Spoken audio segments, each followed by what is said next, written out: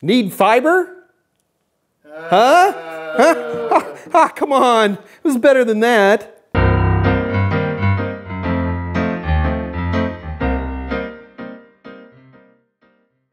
When you absolutely have to have long-distance transmission of network data with little fear of interference, you need to go to fiber optic cabling. Fiber optic cable uses light. Light is transferred down a little tiny piece of glass that's so thin it's bendable and runs for incredibly long distances. The longest fiber standards that we use today are in excess of 40 kilometers per run, which compared to unshielded twisted pair, which is usually no more than about 100 meters, can make a big difference. Fiber has some big benefits over UTP. The big thing is that fiber optic is not subjected to interference, in particular radio frequency or electromagnetic interference. So it doesn't conduct electricity. Fiber optic is good stuff. Now, for the Network Plus exam, we really need to know two big things. Number one, you need to know the difference between multi-mode versus single mode, and number two, you need to know the connectors. Multi-mode and single mode simply mean the way that the light is transferred. I'll make it easy for you.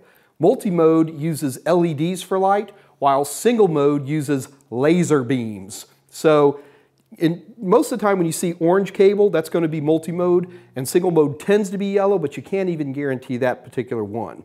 Now, these work pretty much the same as unshielded twisted pair. You can have fiber optic hubs and switches and routers and network cards. In fact, I don't have a network card. Here's a picture of one. And this particular network card, as you can see, is fiber optic. It has two connectors, and that's important. A fiber optic connection only sends or receives, so that's why you always see two connectors on any fiber optic. Okay, so if we're always going to have two connectors, one thing you need to be aware of is that most of the time you have what's called duplex cabling. So let me show you what I'm talking about here. If you look at this cabling, you're going to see that it's two pieces. It almost looks kind of like a lamp cord, and that's because fiber optic always comes in twos, so it tends to come in this duplex type connection. It doesn't have to. Here, for example, is a single connection. And in this case, we would have to get a whole other cable to make a run between my network card and my switch or whatever it might be. Now that we understand the difference between multi-mode and single mode, let's go ahead and take a look at the most common fiber optic connectors. Now be aware that there are a lot of different fiber optic connectors. There's over 100 different connectors that are used. I'm going to show you all the ones that will show up on the Network Plus, which is also about 99% of all the connectors you're ever going to run into, but be aware that there are more. Let's start with the oldie goldies. This round connector right here is an ST connector. ST. Now these little black things are actually just protectors. In the middle of that white thing is the actual fiber optic itself. It's way too small to even show on this camera. STs are round connectors, and the other oldie goldie is this guy right here. These are SC connectors. And they both came out around the same time. It's been about 25, gosh, almost 30 years ago, and these connectors have been around for a while. The downside to these types of connectors is that they're physically large, so you take up a big space on your network card or your switch or whatever device it is because you always run these in pairs. So newer types of connector technologies have come along that seem to work a little bit better, at least in terms of usage of space. The first one I want to show you is right here. This is an LC connector. So the LC connector, as you can see, well here, let me actually make a comparator here so you can get an idea. You can see that it's much smaller than the older style connectors. And so they call this high density. There's a lot of different names for this type of connector, but this is LC, and that's Larry Charlie.